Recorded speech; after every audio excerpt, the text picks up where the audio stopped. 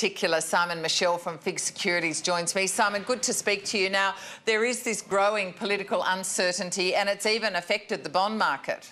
Good afternoon, Helen. Yes, absolutely. We've certainly reached that tipping point. It would appear that we're seeing quite a bit of a safe haven flow, and that's really on the back of the continued political issues over in the US, and that really flows down, you know, is the US government going to have the ability to implement the fiscal policy initiatives, the tax cuts, the infrastructure spending, if they're focused on these sorts of issues? And so people are starting to pull their money off the table, essentially. So what happened to the US 10 years? US 10 years is down now to only about 6 basis points above its low for the year at 2.23%. That's down or held, it's dropped down by about 5 to 10 basis points over the last 24 hours and would likely drop a little bit further in the US Opens later tonight. So how has that, what's that done to sort of the June rate hike by the Fed? Well, it's interesting. Only a week ago, we were talking about an 80% chance of a June rate hike. That's now down to 60%.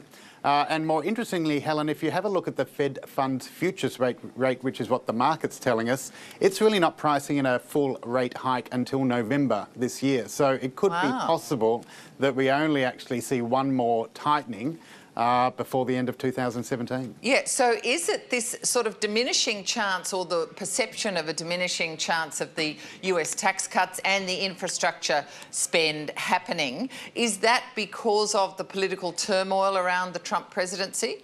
Look, it really is. I mean, really what long-term interest rates tell you is they're a bit of a proxy for growth and inflation. So, you know, we've seen the equity markets get very carried away. We've seen good growth over there as people have sort of bought into a higher growth environment, the benefit for business of tax cuts. But we haven't really seen that reflected in the bond markets. The bond markets sort of like to see the devil in the details. So, you know, what we're seeing now is yields continue to fall. That's good for bondholders, but you're also seeing a lot of a risk-off trade and people moving out of equities and in for bonds, and that's creating that demand. Simon Michell from FIIG Securities, appreciate that very much. Have a good day. Thank you, Helen. You too.